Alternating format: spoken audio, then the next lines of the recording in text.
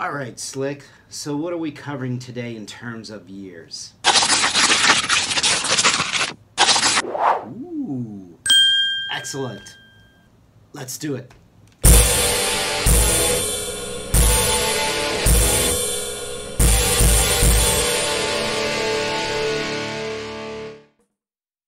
All right, so 1996.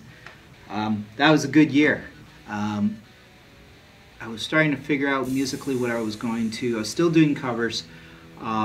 Music trend wasn't great in terms of rock wasn't and metal wasn't the forefront of what was out there at that time. But we still had bands making music, which was, you know, Kiss, AC/DC.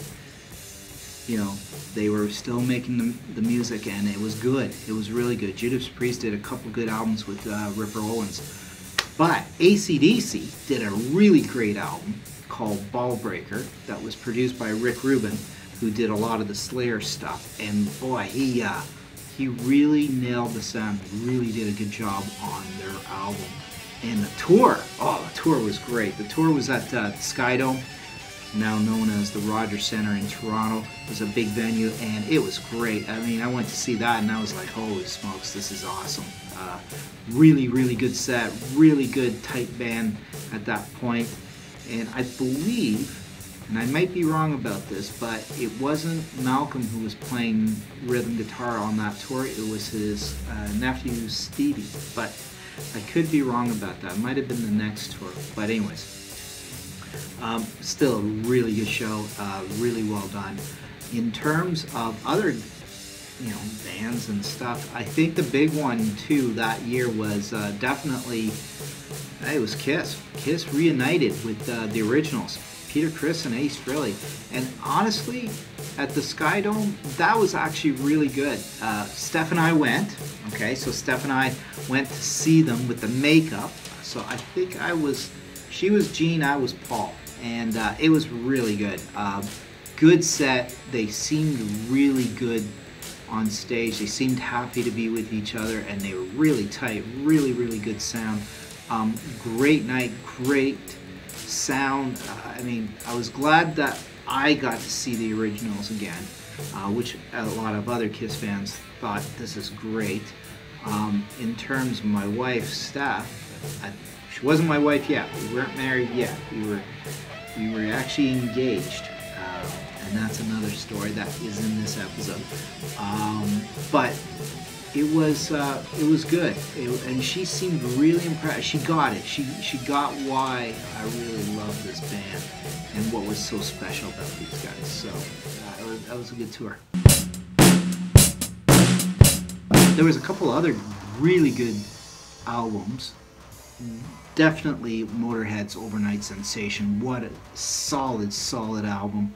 Unfortunately, they didn't tour for that one in Canada. They didn't come to Canada for that one, which was strange. I don't remember why that was, but they did come the next year in 97. Yeah, 97 or 98, which was fine. But good album. If you're a Motorhead fan and you like all styles of Motorhead, all lineups, this one you should totally check out. Really good. Civil War, Love Can't Buy Money, Overnight Sensation, Broken, all good songs, all really good solid songs. And then there was another album that came out that year that was a big huge band for me. That was ZZ Top, Rhythmine. Rhythmine was a really good solid bluesy type album with the harmonica. And actually, I went to see them do a tour there at the Molson Amphitheater, and they were opened by Cheap Trick. Cheap Trick opened them up, and that was a really good tour. I was really impressed by that. That was awesome. And so, really good stuff. Really good albums. Good tour for ZZ Top. I mean, they were just at their best again. Great sound. Played a few of the songs from that album, so it was good, and pretty influential, and still is actually for that one, Rhythmine. Rhythmine is a slightly different ZZ Top record that you would usually, be able to hear usually from them, but this was good. Yeah, that was a good tour. I think the big songs that I had written.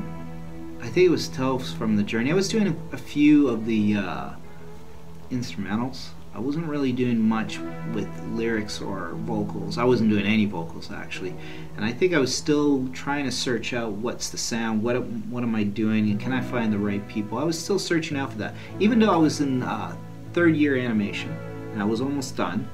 I was graduating in May of '96. I did do the music soundtrack for my animation film, The Making of a Capital, the capital M.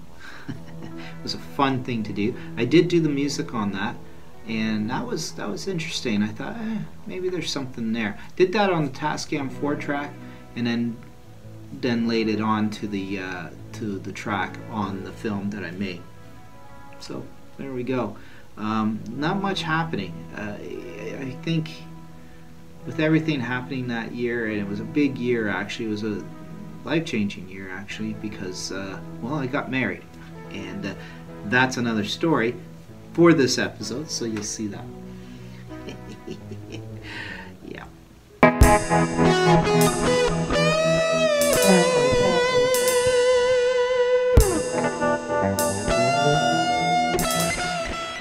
Okay, there we are.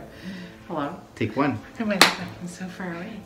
That's better, isn't it? It is better. I don't know. Okay, so 1996. So that's the year that, of course, biggest change in my life. Well, 94 was a big change in my life because I met Stephanie.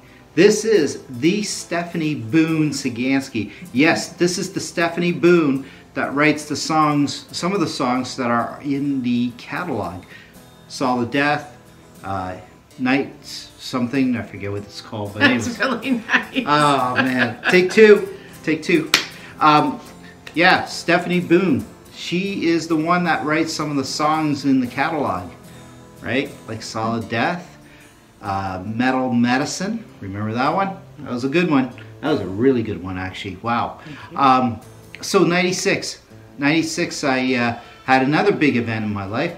I married this woman here in October 12th of 96. Best day of my life and best thing that ever happened to me. Never thought I'd get another chance to meet somebody perfect and supportive and all the other stuff that comes with it. So there she is. She's the one. And I told the story in the other episode about how we ran down Yonge Street to HMV. She didn't wince. She didn't run away. She said, okay, that's when you know you have the right one. There you go. That's that story. I like Planet Cool. I love it. Okay, so in 96, we also went to see Kiss with the full makeup, with the original band. We were at the Sky Dome, and that's where we saw Kiss with the full makeup and everything. And we actually wore makeup. You did? We did, yeah. I was June Simmons, of course. And I think I was either Ace or Paul. I can't remember. Do you remember what I was? The Star. The Star, that would be Paul. So I was Paul Stanley that night. It was cool. We had a great night. That was awesome. That was a good night. Fun. That was good. And our wedding was perfect. It was on a farm. We had a tent. We had everybody there. It was great. And actually, that night, I actually played Tales from the Journey, which was an instrumental. Because up to that point, I wasn't doing a whole lot of vocal type songs at that point. So I was doing a lot of instrumentals, and I played that at the wedding, actually, Tales from the Journey. It was beautiful. She liked it. Yeah, it was special. And we went to Niagara on the Lake for our honeymoon. We did. That was good. That was a really good. That was a really good time. That was actually perfect. When things come in line and everything's perfect, it just happens, and it's perfect. She's perfect. You see? No, seriously. That's funny. When you have the right person with you and you have the right kind of support, it makes it a little easier when you're doing things. Stephanie over here has always been a huge supporter of the music and a huge supporter of me pursuing it and getting better at it. There you go. So sorry, I mean. Well, you couldn't ask for anything better. When you have the right person, they're supporting you, it makes it a little easier with everything in life. But yeah, no, 96 was a good year. It was a good year. I actually also proposed in 96 in February on her birthday.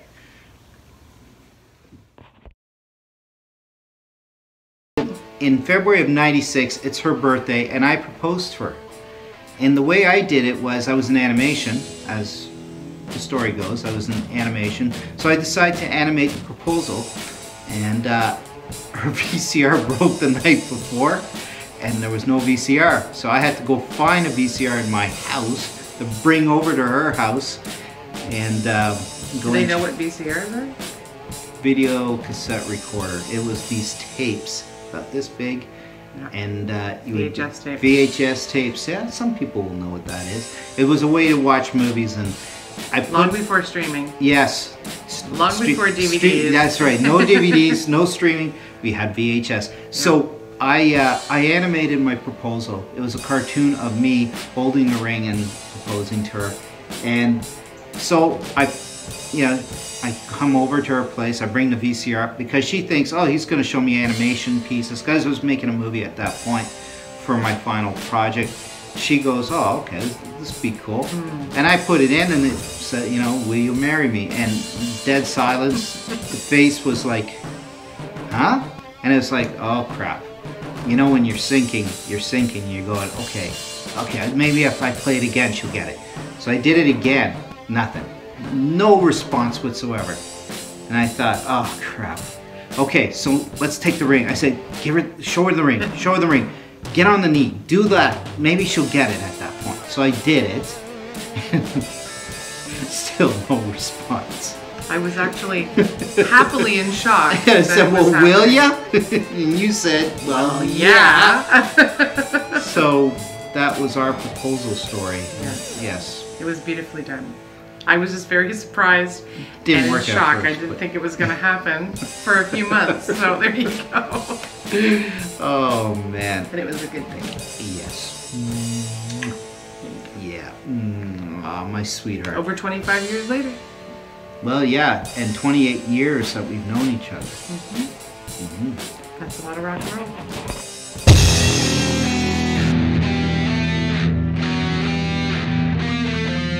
So I told the story about Barry Manilow and Megadeth. Yeah. And I took her to Iron Maiden too. She didn't like Iron Maiden. That was Iron Maiden for sure. We went to see Kiss. We've seen quite a few concerts in our time. We've seen Rush. We've seen Kiss. We've seen Jackal. That was great. Megadeth.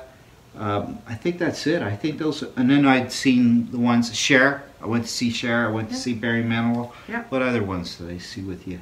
Dixie Chicks. That's right. They were really good. That was a really good. That was a really good concert. Yeah. And we saw Harry Styles. That's right. Harry Styles. It was 3 years ago we saw that in 2019. Fantastic. We loved that it. was really good. Actually, that was brilliant the way that was done. He's a really good showman. And good songs. Good music. We cross over on some of the music, like Rush. The lighting is not the best. Well, that's okay. That's. You're the best.